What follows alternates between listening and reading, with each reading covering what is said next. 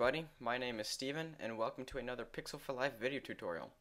Today we're going to be creating a pixelated effect. It's going to be as if this car was exploding into some pixels or leaving pixels behind it like a pixel trail. And to start off, what I'm going to do is just scale down this image, and I got this from, I think it's Stock Exchange, just some free stock photo website. I'm going to scale it down just to give some room in the back. Something like that.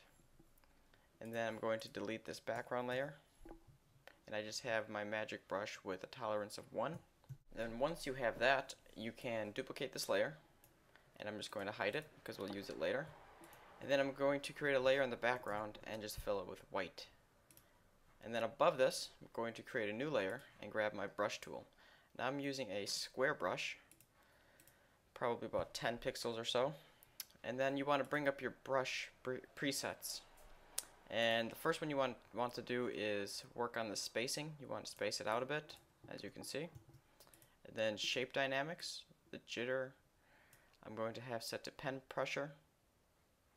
And then scattering, I'm going to have the scatter up all the way. And you can mess with the count depending on whatever you want.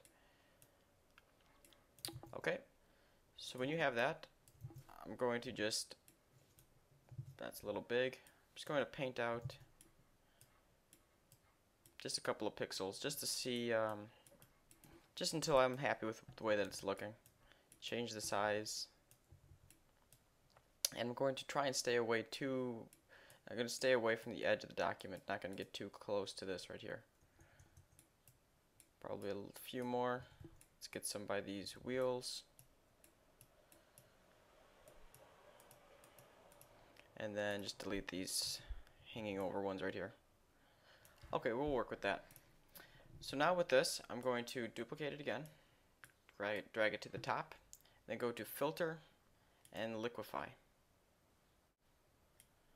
I'm going to just drag this out, something like this. You don't have to be too precise with it.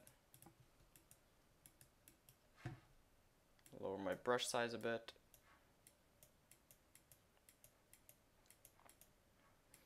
And this is going to be used just to get some color onto those pixels that we just drew. So like that. As you can see, it's overlaying it. And what I'm going to do is change this to difference. And you can see it's coloring that.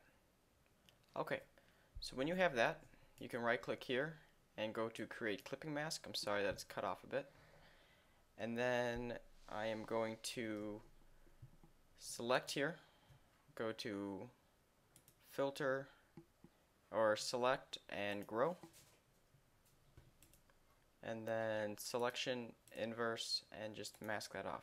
And then you can come over to your paintbrush, and I'm going to just paint back a couple of these right here because I think it's a little bit too heavy. I'm going to go to my brush, bring down scattering a bit, bring up count, and I'm just going to paint back some of these areas over here.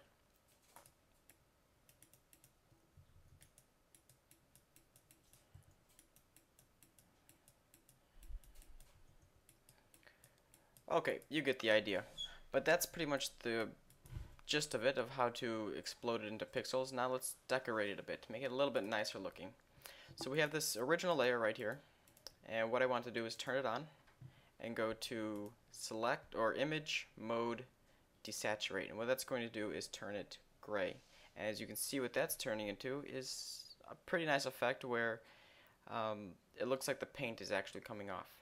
But what I want to do is just go to that layer here, zoom in, and I'm going to delete the wheels.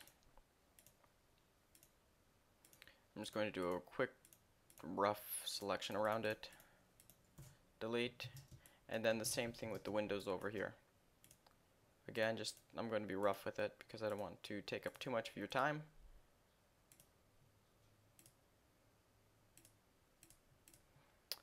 Down here, across here, and then let's just go around. Very nice. Okay, delete that, turn on all your layers, and you can see it kind of looks like the paint is peeling off of it, but I want to make that a little bit brighter by going to Image, Adjustments, Hue and Saturation, and I'm going to bring up the lightness like that. Okay, so going to put on my white background again, and then double click on these pixels and bring up the layer styles, and I'm going to add a slight drop shadow. I'm going to bring the distance to about 2, spread, going to bring that up, and size maybe 1, or let's bring that to 0, and just raise the opacity. Going to put on a stroke, 1 pixel. I'm going to make it white and lower that opacity just so it stands out a bit. Click on OK. One thing we could try is adding a drop shadow to this. Nothing too much, just a 1 distance spread of 100, size to 0 maybe, and lower that opacity so it actually looks like there's some depth between the paint and the silver background. And yep, that's going to finish off this tutorial. Thanks for watching and hope you found this useful.